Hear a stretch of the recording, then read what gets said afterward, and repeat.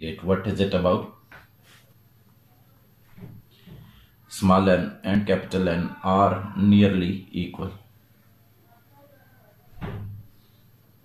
And we begin with the difference between them. They are nearly equal. It means the difference between them is h, a very small quantity. Or it can be written small n is equal to n plus h, where h is so small. H is so small that its square and higher powers can be neglected. This is the only question, dear students, where we have to simplify both left hand side and right hand side. So we begin with left hand side. What is it? It is n by 2 times n plus capital N whole power 1 by 2. So let us begin simplifying this. How will we do?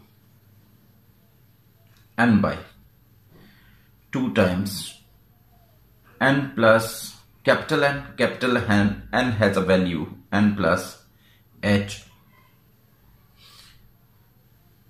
This is n by 2 times 2n plus h power 1 by 2. What will we have next? It will be 4n plus 2h, n by 4n plus 2h power 1 by 2. We take this 4n common. If we take 4n common, it will be 1 by 2h by 4n. 1 by 2 power. This n is cancelled. It will be 1 by 2 is cancelled.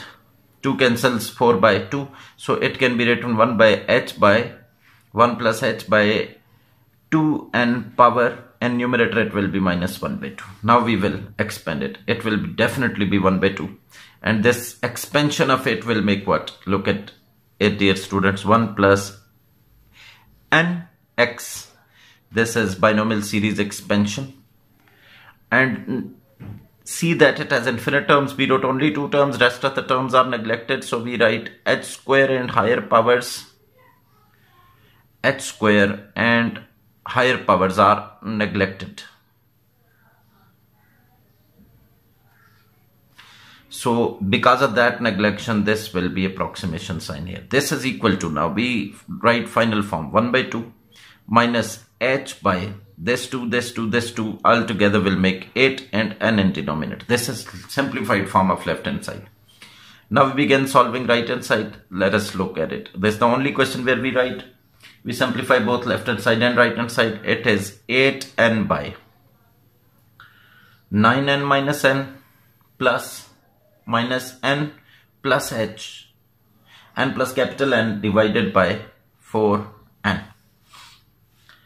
So after it we write in the beginning, we just place the value of capital N, small n plus h. So we write n plus h here, it will become n minus h minus n plus h divided by 4n.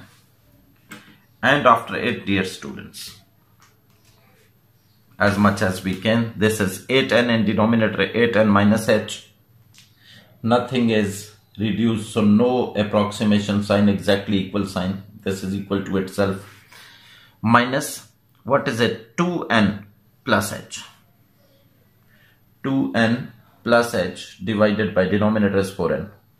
Now we write it 8n. 8n can be taken common from denominator. It will be 1 minus h by 8n minus 2n by 4n. This minus sign here, h by 4n. This is cancelled. We have 1 minus h by 8n power minus 1 minus. These are cancelled. It is 1 by 2 minus h by 4n. And then we expand it also. How is it expanded? And again we will neglect. So approximation sign here again. 1 plus nx. It will be, dear students. This is n, this is x. So 1 plus nx is the binomial series expansion. H by 4n. Then we write this equal to, because we don't reduce, and we have to write the reason why approximation sign. H square and higher powers are neglected. Because of that, it is approximation sign here. This is equal to 1 plus h by 8n minus 1 by 2 minus h by 4n. So this is equal to 1 minus 1 by 2 is 1 by 2. These two simplify. Look at it. 8n will be LCM. This will become minus 2h. This is it. H minus 2h will be minus h by LCM is 8n. So this is. So we can see that left hand side, right hand side both are simplified into the same form, and hence is the solution. Hence we conclude that both left hand side, right hand sides are equal to one another. The conclusion is here. Hence this was left hand side, n by 2 times n plus capital N, its power 1 by 2 is approximately equal to 8n by 9n minus n plus capital N by 4n. Proved. These two are approximately equal to one another.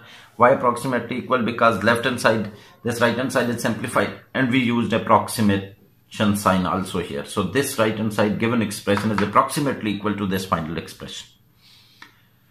Similarly, left hand side given form is approximately equal to this. So both are approximately equal to same form, so approximately equal to one another also.